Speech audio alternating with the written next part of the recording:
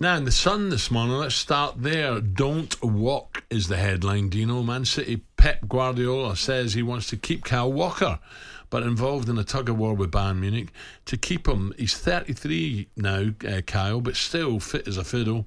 He has 1 year left in his contract. Said he was hurt after losing his spot in City's starting 11 towards the end of last season. Ahead of City's pre-season friendly against Bayern later today, Pep says we'll fight for him, like I'm pretty sure Bayern will. I wonder if he'll play him. I don't know how it's going to finish. What do you reckon? Well, I actually think he's got quicker as he's got in his 30s. Believe it or not, he's always lightning quick. Diet, different training, stretching. Yeah.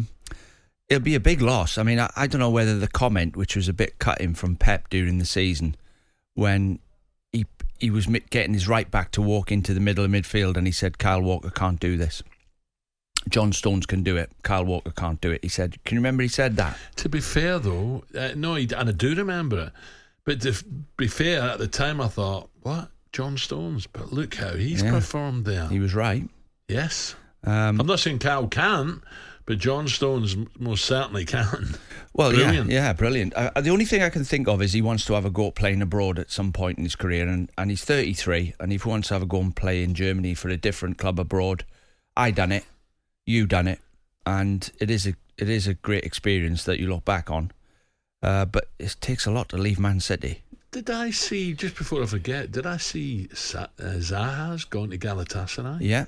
Now that amazed me. Look, you've been out there, you played out there. Yeah.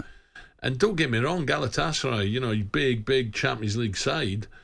But I'd have thought if he's going to leave the Premier, I thought he'd have been heading to Saudi. Well, I did. I think you're not on your own thinking like that. I think a lot of people were shocked by it, but I'm a bit shocked that none of the top 8 have come in for him. I think if you start going through their teams, which teams would he get in? Yeah, he'd get in most of them. He's a great player, isn't he? I think on his game, he's not unstoppable, but you're right. He's right up there. Yeah, and the only thing I can think of is if he went to Saudi, he might have other things going on in his life, and maybe he doesn't want to do that.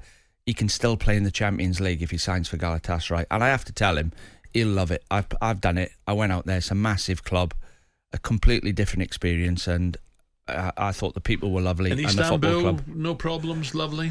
Well, I went in 1995, so I lived in Attila, place just near the Bosphorus. But now it's got better and better and better and better and become more... say better, it's become more modern and more European. The eastern side of the Bosphorus, what side? Well, Fenerbahce's over the bridge. You go over a bridge to get in. Fenerbahce is in Africa. Yeah. In Asia. And east meets west, isn't it? Yeah, and Galatasaray's in, the other side. So it is a bit unusual, but great games to play in. I mean, I played in the game where Graeme Souness stuck the flag in the ground, and that was a great game I can look back on. So I've got nothing but good things to say about Galatasaray and playing for a massive club. He'll love it when he gets there, but I do find it a bit strange that none of the top teams have come in for him. Okay, let's look at the Times this morning. Are Saudis about to change the face of world football? The Times looked at various case in points and how the Saudi Pro League could challenge European and world football. Oil-backed spending has been the story of the summer, but can they continue the agenda, and can they one day rival the Premier League? Dino, do you think the Saudi challenge is here to stay? Will you watch it on television? Well, just getting used to the teams now. I think we're better the amount of players going over there, but they've bought tennis, they bought golf, racing, they bought Formula One, they bought horse racing. Yeah, that's big there. I said boxing.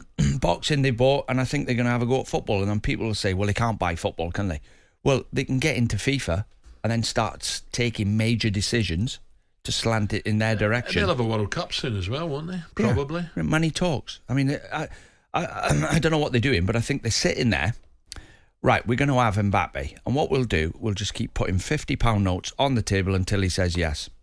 And they've done it with lots of players, and it's like as if nothing's stopping them. It's every day, isn't it? talkSPORT Breakfast with Alan Brazil. Thursday and Friday morning, 6 till 10. On AM, on DAB, via the talkSPORT app and on your smart speaker.